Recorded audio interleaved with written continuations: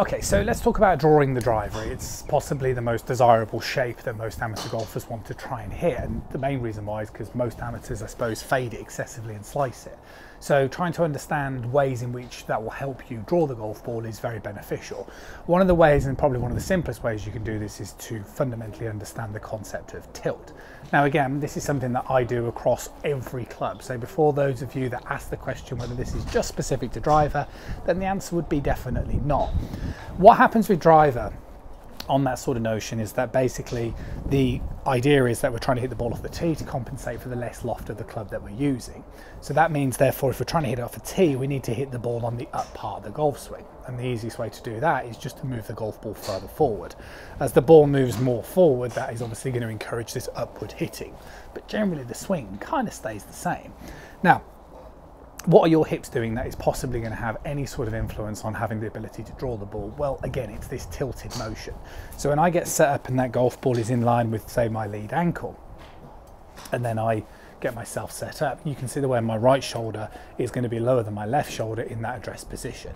So if you now drew a line through the center of my head and through the center of my lead foot, this would be the tilted angle that I'm referencing. Now, in the backswing position, what we need to do is we need to basically just rotate.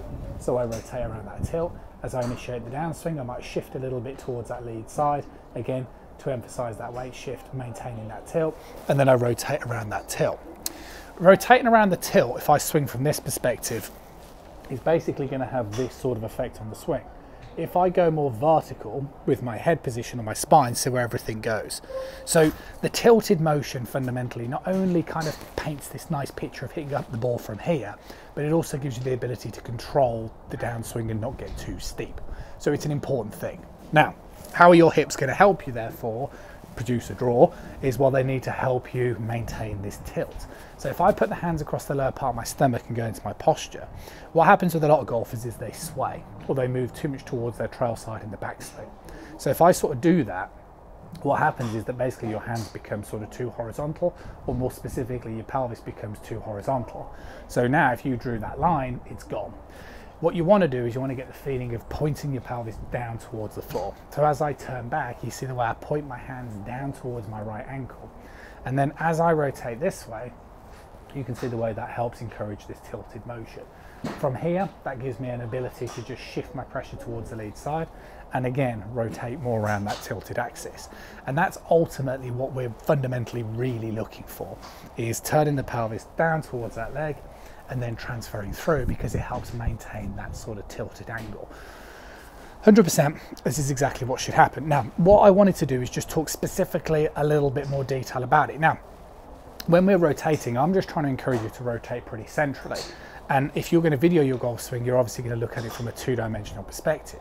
So if you were to draw a line on the outside part of your trail leg, what I'm basically saying is, guys, I don't want you here, definitely don't want you moving that way. What should happen is we should move slightly away from that line. So if you turn your pelvis correctly downward, okay, and you do it in a rotational manner, what should happen visually from a two-dimensional perspective is it should look like everything moves towards your left side. Okay, that's the key thing. As I do that, keep my head still, that maintains that sort of tilted angle. Now, I'm going to carry on this theme, weight pressure. So what should happen in the backswing is, I would say with the driver, you get 60% of your weight pressure in towards your trail heel, but don't neglect what's on your lead toe, okay? Because as I swing back, if I get like 40% of my weight in towards my lead toe, it maintains a good structure on my left leg. If I kind of let no weight go on towards my lead toe, this leg will collapse, and see what's happened again to my hips. I've gone back into this vertical spine angle, which is going to become problematic. So you really want to try and maintain this good sort of structural movement as you're sort of swinging back. So it's kind of like turn my pelvis down in towards my right ankle, get 60% of my weight in towards my trail ankle, and 40% in towards my lead toe. That means this has enough weight on it to help me support that tilt. Can shift the weight back onto the lead side around that tilt and then swing through. So yes, it stays the same. Obviously the big difference between, say, my driver and equally, say, like a mid iron, is just the setup position. So my driver, I'm going to be here, and with my iron, I'm going to be slightly narrower in the stance, and I'm going to be more here. That's the difference in the tilted motion, but the swing concept would stay exactly the same. Whether you're trying to draw it or hit it straight.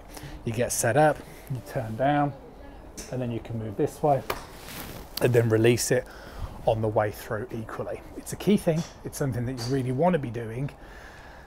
Let me know how you get on. I'll see you soon.